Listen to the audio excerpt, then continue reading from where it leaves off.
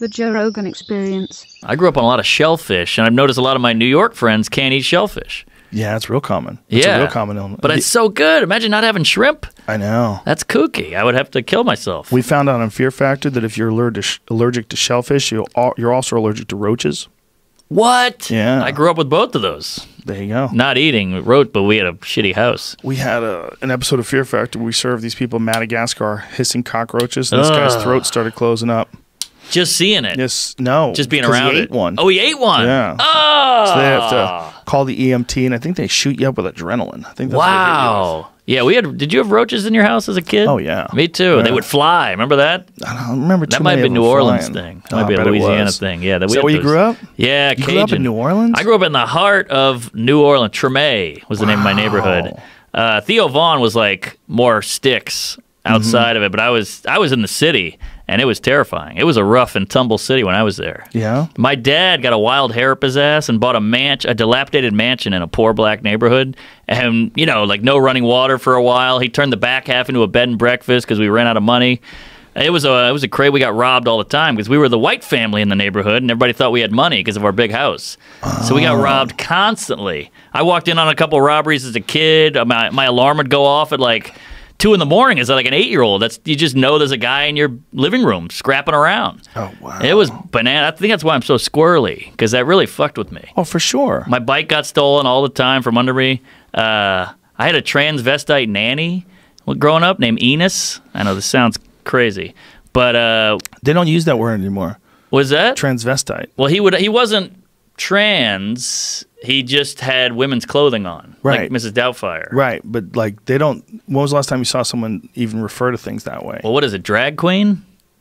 I don't know what you would call it now. I mean, like either you're trans, or you're transgender, or you non-binary. What are you? He was a dude. He was a big black dude, right? He looked like Ving Rhames, but he would wear high heels and a wig. Yeah, and he would sweep the house. So was he trans? How would you say? Dick. I don't know. Can you say trans and then it's all inclusive? Transvestite and transgender? I guess. Why not, right? Yeah, but that's a big umbrella. I think they've abandoned transvestite. But it has a meaning. It's the clothing, isn't it? But I don't know. What is it out? Transvestism comes up on Wikipedia when I type. I love it. We gotta change 3 letters, or else you're going to jail. Transvestism. It's all about control. This language is all control. Well, it's certainly a big part of it. Compliance is a big part of what's going on. When people get mad. Compliance. They want you to comply. They call it compassion. Yeah. No. Okay. Cross-dresser. Yeah. Whatever. Where's the compassion with the guy who lost his gig? I'm sorry for getting lost in the weeds. So you had a... So I had a transvestite nanny, and he taught me everything. Like, he taught me how to fight and put the seat up and, like, go on a date with a girl and how to do this with a car. Yeah, because my parents were always working because the house was so big they had to afford it. That's so ridiculous. It was crazy, man. We had roaches and mice, and I remember we didn't have lights in the house. We had those like mechanic lamps in your room. That's how you like had a light in your room. It was a weird way to grow up. But then the back half was serene. It was like a bed and breakfast, and we had traveling musicians and like Asian businessmen coming in. I tried to pitch this as a show, and everybody's like, "This is too dark." Nobody would take it. But the racial tension was insane. And how many times do you guys think you got robbed? Oh, I mean, you get robbed real good, like 6 times a year. Whoa! Oh yeah! Oh yeah! And you guys stayed? Yeah. How about this? So Enis was like my male role model. This big black guy in a wig. And one time I was riding home from summer camp, and these 3 street toughs, were coming up next to me. 3 of them, like, "Hey man, let us try your bike." And I was like, I'm good. I knew what they wanted. And I was like, I'm good. No, thank you. And they're like, come on. They're doing their back tire or their front tire against my back. That move, starting to skid me out a little bit. So I go, all right. And these kids are 17. I'm probably like 13. And they're like, all right, let me just try it. So I remember I kept my hand on the handle, and he got on it, and he's like, and he just brushed my hand away and just went, check ya, and rode off. And I was like, gah. So I ran home crying.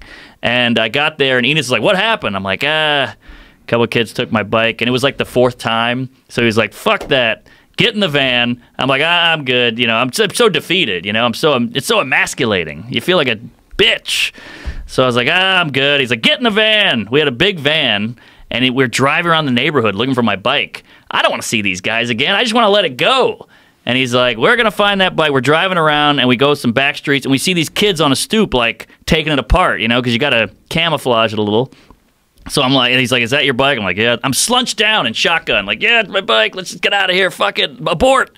And he goes up to these guys. He walks up to these guys, and he's wearing high heels, a wig, and like a V-neck, and he looks weird. It's the 90s. And he goes up to these guys, and they're all going, ah! They all lose it because they're like, look at this fucking fag. They're all going crazy, and they're flipping out and calling him names and stuff. And this guy was stone cold, and he goes, that's not your bike. And they go, what are you going to do about it? And this is like 5 kids with tools, you know? And he goes, I'm going to take it back. And they were like, I don't think you are, or whatever. And I remember he put his hand on the middle bar of the bike just to kind of see what would happen, looked him in the eye, yanked it, and he said, that's what I thought. Threw the bike over his shoulder, walked to the van, slid the door open, threw it in, closed the door, we drove home. Whoa. Unbelievable. I mean, talk about a 13-year-old seeing like that's like, oh, that's what a man is. That changed my life. Wow. Unbelievable. I never rode it again, mind you. What if they beat him to death with wrenches? Well, then and you're stuck in the van crying. I would have learned to drive real quick. But no, I mean, did he leave the keys? I think he did, yeah. I think it was running. Mm-hmm. But I just, because, you know, when you're a kid and you see these bully types, you're just like, I could never beat them. Yeah. And then to see someone beat them was so, it was mind-boggling. I loved him ever since then. I mean, I loved him before, but... You still in touch with him? No, he died. He got killed in a sexual encounter. Oh, wow. Like, he was hooking up with a guy, and the dong came out, and the guy flipped and killed him. Yeah, he was like a burlesque dancer by night, so he got into his... You know, New Orleans is a wild devil of a lady. But, yeah, he was a good egg, and I needed him growing up because I had no parents around, you know? Wow. My parents are weird. I don't know if you noticed, but I can't make eye contact. I've been doing it pretty good, but yeah, I don't know. I don't know how to connect. But that Enis stuff was great. He was a cool dude.